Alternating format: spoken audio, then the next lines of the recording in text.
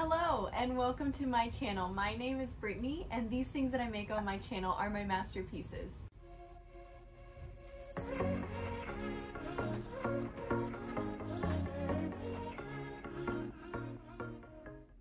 This week we made this beautiful DIY shelf that you can make out of any kind of board, any stain you want, with any kind of brackets that you wish. I chose Douglas fir wood for the wood that I use for my board. I bought the wood at Lowe's and the shelf brackets at Home Depot. I actually had ordered some off of Amazon and they still haven't arrived, so I don't know what happened because it was supposed to be Prime, but somehow they got lost in transit or I don't know what happened, but they're still not here. And it's been like, once I ordered them on Sunday and it is now Thursday, so who knows, hopefully I can ask for a refund. But these ended up being cheaper anyways, and I like the style a lot more. If you would like to see how I made this shelf come together and how I styled it, keep on watching. Welcome to my unfinished, unorganized laundry room. We have not done anything to this space yet, but it will be coming sometime this year.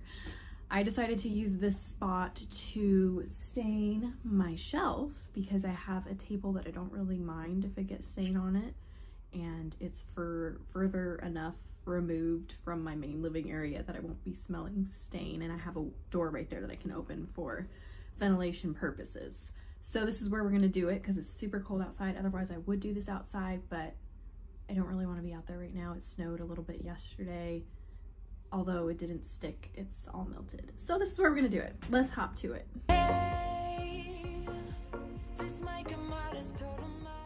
This piece of wood has some really pretty grain in it. It's a Douglas fir piece of wood. It's pretty smooth. It has a little bit of stamping on it on one side, which I'm going to try to sand off because I think you'll be able to see part of this from the underside. And then I'm gonna stain it. But just wait, I really need to tell you something. Is it feel alone in a room, surrounded by people? I wanna know if you're feeling it too. Out on the roof, here with you, it all seems so distant. With you, under street lights right next to the skyline. With you, yeah, you. I've been a cynic for so many of my days. Now you just my makeup believer. I don't make this. You look so pretty in the sunrise, and somehow now everything is alright.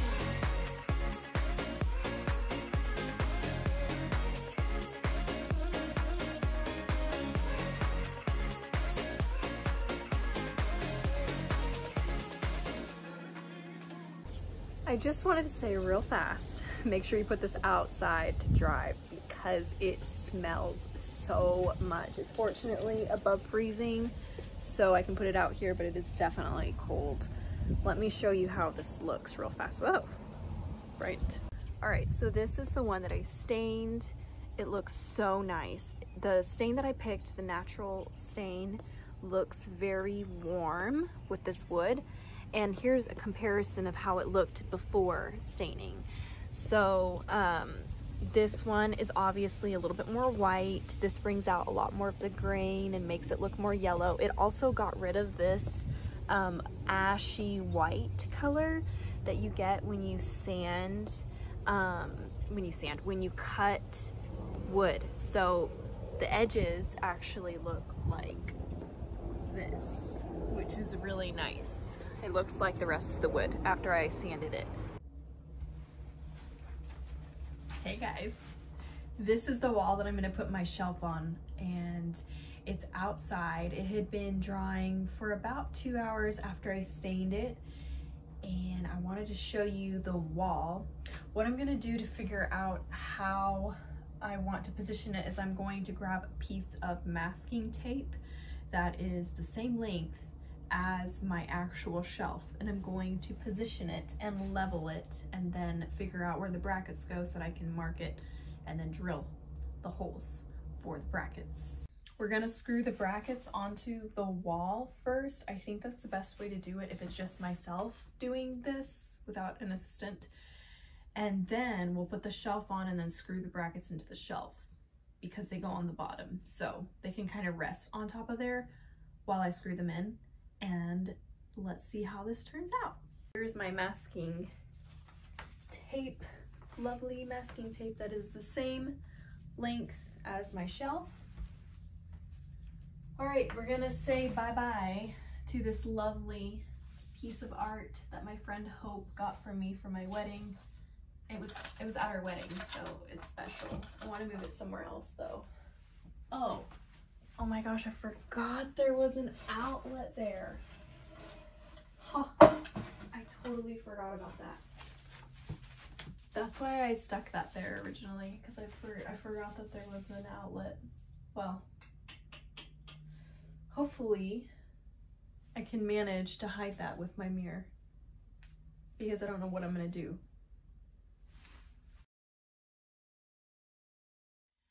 All right, this mirror needs to go at about this height to accommodate both my husband's height and my height.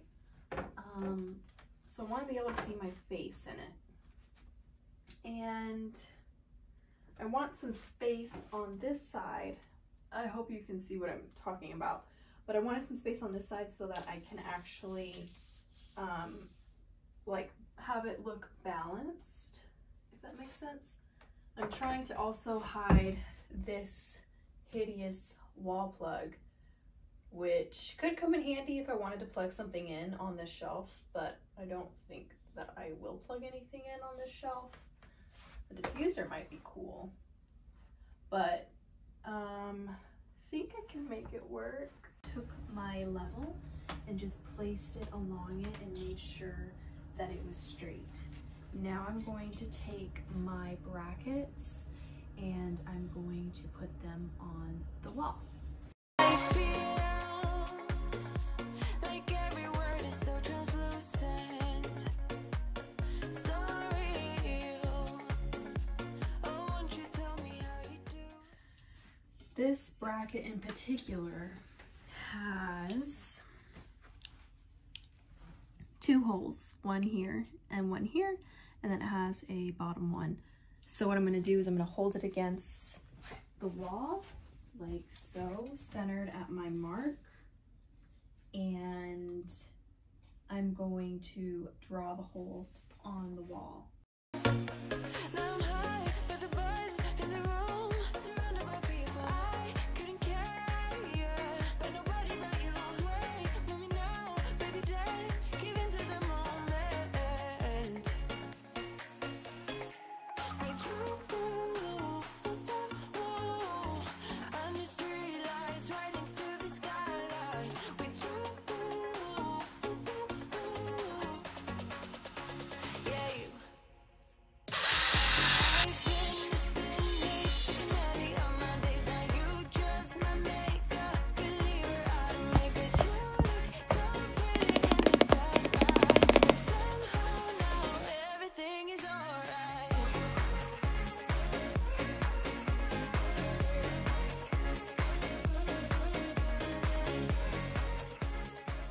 Pro tip, don't hold on to this part of the drill while you're drilling. That is not a good idea.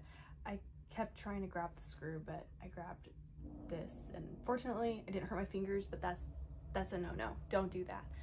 Also, if you are driving a screw into the wall, you're gonna want to put a lot of force behind it so that you don't strip your drill bit, or not your drill bit, your screwdriver bit.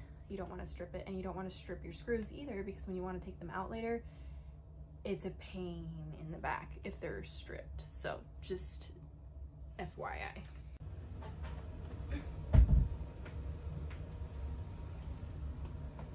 This thing is so pretty. Look how pretty this is. I'm trying to decide what side I want to put down, because there is a little bit of imperfections on the side that are like, I don't know. It's kind of like grayed out. I don't know if it's like stained or what. It's kind of rough on this side, but it looks better.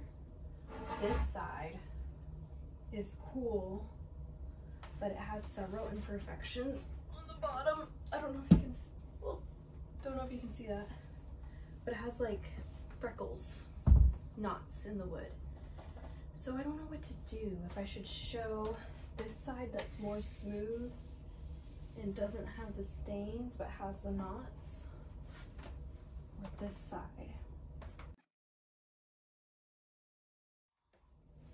Whoa, this is so pretty.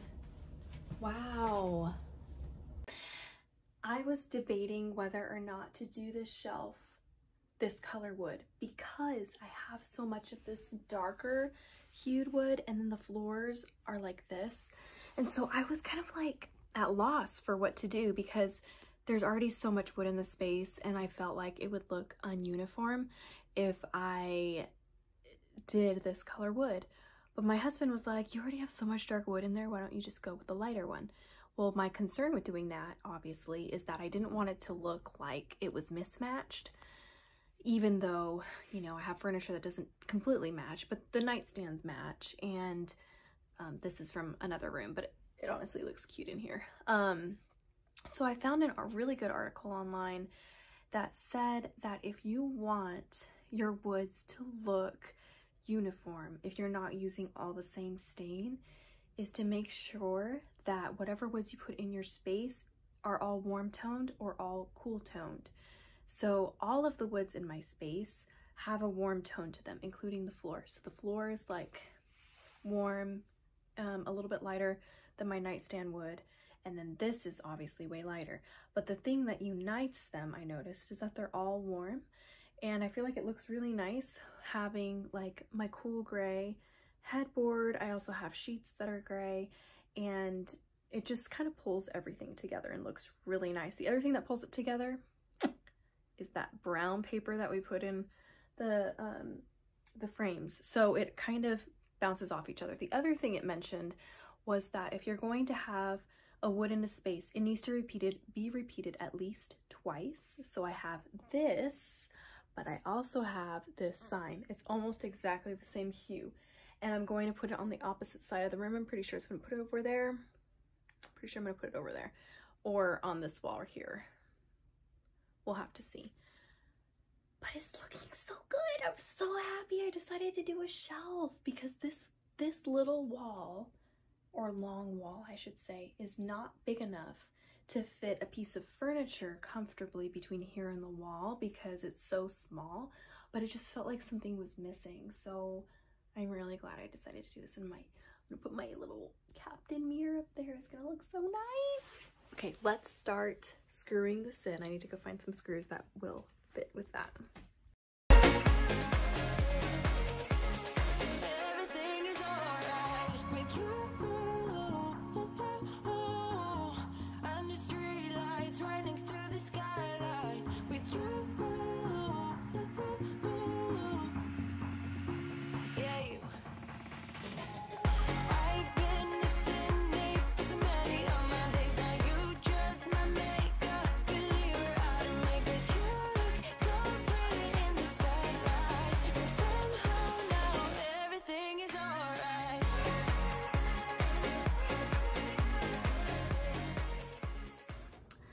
What am I gonna do with this? I'm going to put my mirror right here. I'm going to put some really pretty vases that I have and some nice pretty books like the ones that we found at the thrift store last week. Maybe some bookends, and it's going to look so nice.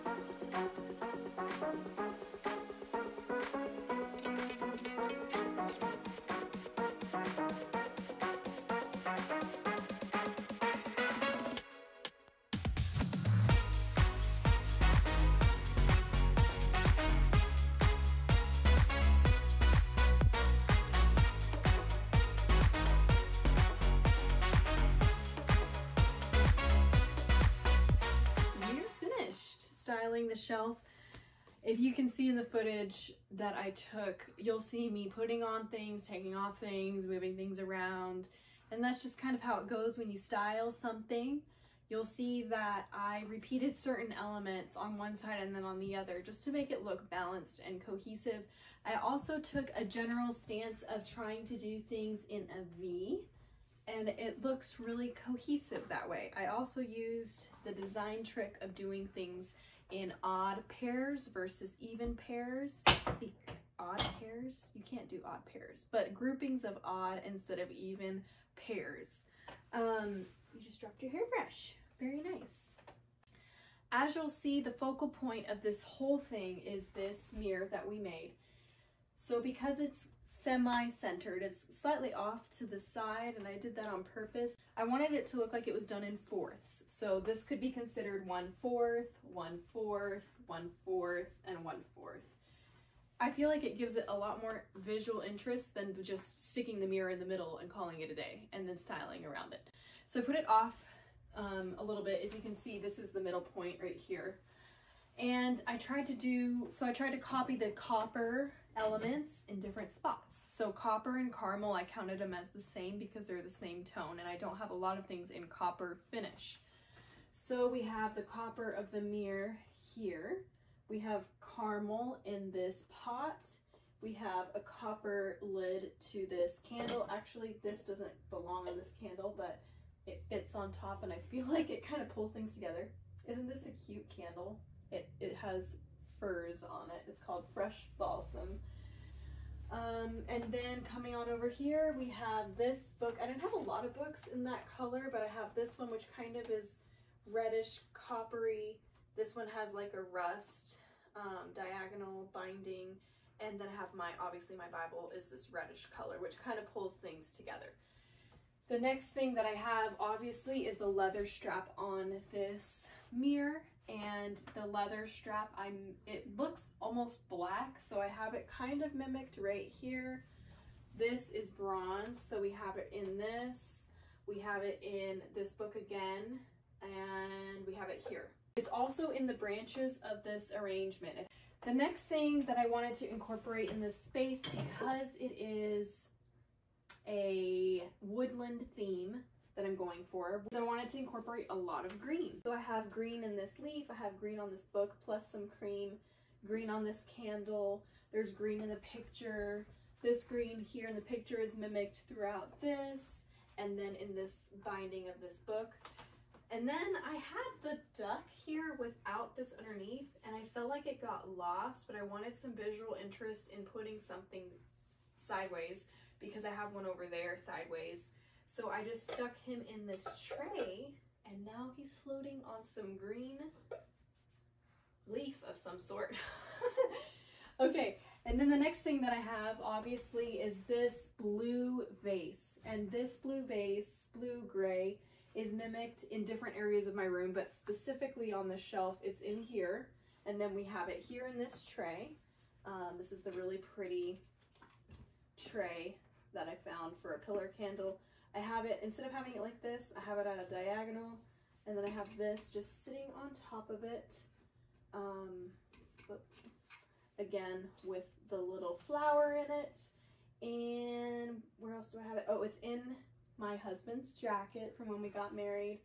These were our wedding photos that we took after our wedding because it rained the day that we got married all day, so we couldn't do our photos. And then this book is slightly like a navy blue. I don't have a lot of it on this side because I don't have any books that are that color. Otherwise I would have stuck another book in here. There's some of it in this gray color right here. And then the last thing, obviously, is white. So I flipped some of the books around so that you can see the white. I have it in the flowers here. I have it in this flower, and I have it in this picture, and obviously this book. So everything is spread throughout, and I feel like that makes for a very cohesive look to a shelf. And then obviously these same things can be repeated throughout the room. I feel like this turned out so beautifully. I would do it over 100 times again. I'm so glad I had the idea to do a shelf right here. Thanks for watching this week, guys. I upload videos every Friday, and I will see you next week. Say bye!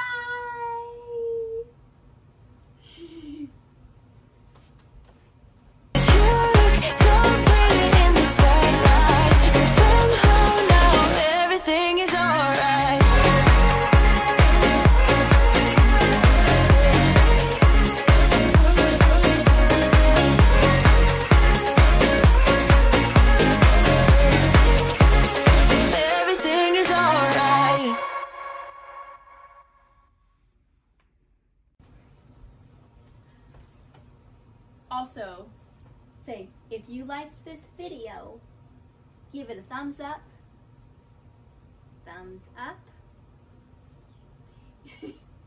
give it a thumbs up, and leave me a comment down below. Give me some ideas on different things that I could do.